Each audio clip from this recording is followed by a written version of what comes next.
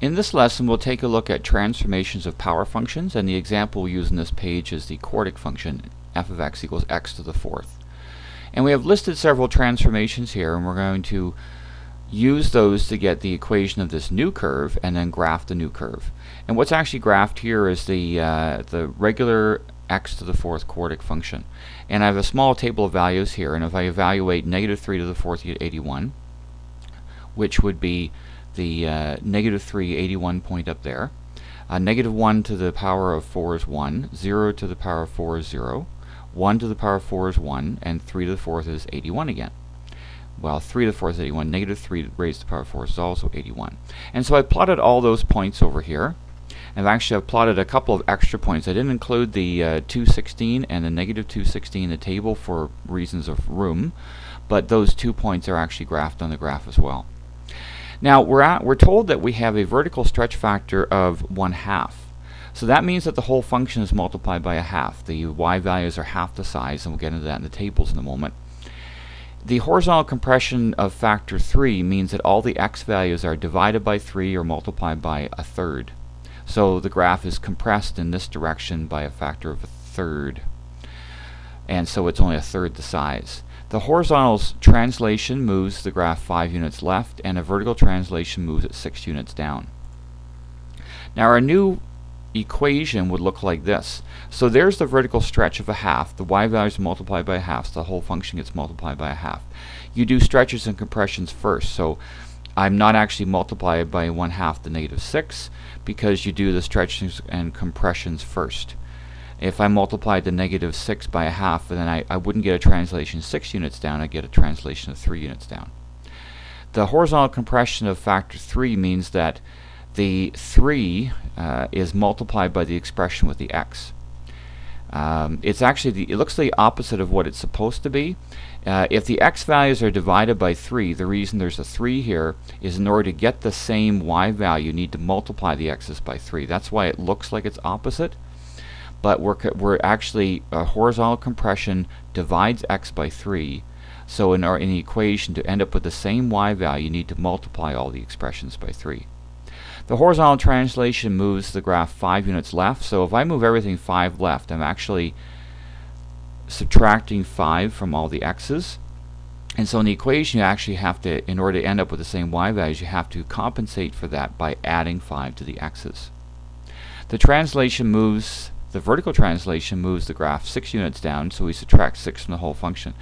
And if I were to actually have the 6 over here with a g of x or y, it would actually have the same rule as the 5 units left. We put a plus 5. It looks opposite. So 6 units down, there's a minus 6 in the end of the function. Now, I will handle the vertical stretch of 1/2 and the horizontal compression of factor 3 first. And so, in this table, what I'm actually doing is the vertical stretch of 1/2 means that all the y's are multiplied by 1/2. And so that's why 81, for example, becomes 40.5. Now the horizontal compression of factor 3 means that I've taken all the x's and I have divided them by 3. So for example, negative 3 divided by 3 is negative 1. Negative 1 divided by 3 is negative 1/3, or I'll round to 1 decimal place, 0.3. My next table and last table handles the two translations. A horizontal translation of 5 units to the left means that all the x's, I'm moving to 5 to the left, so I'm going to subtract 5 from all the x's. So for example, this negative 1 subtract 5 is negative 6. And the same with all the rest of the x's. The vertical translation moves the graph 6 down, so we subtract 6 from all the y's. So for example, this y is 0, minus 6 would be negative 6. 40.5 minus 6 is 34.5. And so that's how we use the table to take us from the original function to the new one. Now I'm going to plot these points. So negative 6, 34.5, negative 5.3, negative 5.5, and we'll graph all of those points. and then we'll join them with a smooth curve, and there's our new function. So that's how you can use transformations to graph any function. As long as you have a graph or make up a table for the original function, you can use the transformations to transform the table into the table of values for the new function. And of course, if I took this new function and put -6 in place of x, I would get 34.5 for y. If I put -5.3 in for x, I would get -5.5, etc. Now, in the second and last page here is just a generalization of where you look in the equation for all the stretches and translations and compressions, etc. And so this is in general what any power function would look like. Notice it's x to the power of n, so we'll call it an nth degree power function. Now, the constant multiplied by the whole function, a refers to some real number in front of all of this. That's the vertical stretch factor or vertical compression factor. If the a value is greater than 1, we call it a vertical stretch. If a is between 0 and 1, we call it a vertical compression. And of course, if a was negative, there'd also be a reflection in the x-axis. The constant inside this set of brackets, inside the power bracket, that tells you what the horizontal stretch or compression is. And it's a horizontal compression if that number is greater than 1, like the 3 in the example in the previous page. It's a horizontal stretch. It makes things wider, a horizontal stretch, if k is a constant between 0 and 1, like a half or 3/4 or something like that. The value on the end here that I'm calling c, that's the vertical translation. It moves it up or down depending on the sign of c, has the same sign as c. So it says +5, it moves it up 5. It says -10, it moves it down 10. And this value here, the d value, is the horizontal translation.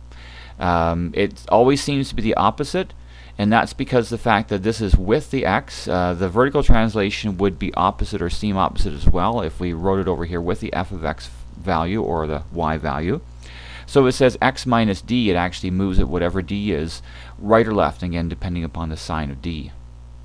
Now, when n is even, when the degree is even, the graph has a vertex at dc, like the example on the previous page. Okay, so dc, and this isn't restricted just to parabolas, to second degree functions. It would be true of a quartic function or a power of 6 function or a power of 8 function. There's a vertex at the point d comma c. And the axis of symmetry would be d.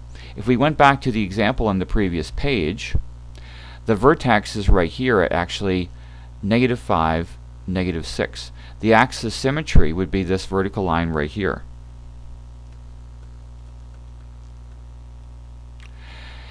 If the leading coefficient is greater than 0, the graph opens up as it did in the last page, and that point is a local minimum as it was in the last page. The range would be y is greater than or equal to the value of c.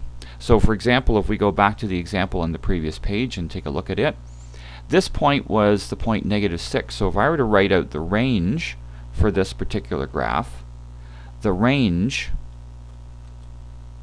would be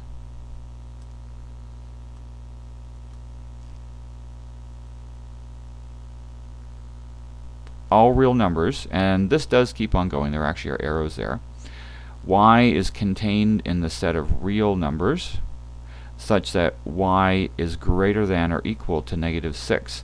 -6 is that d value in the end, or the y coordinate of that vertex point. So back over to our second page one more time.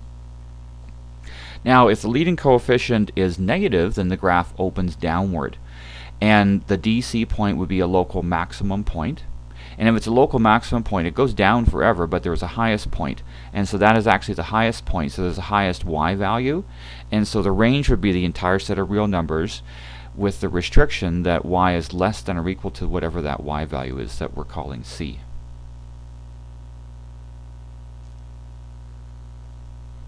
And that's the end of the lesson.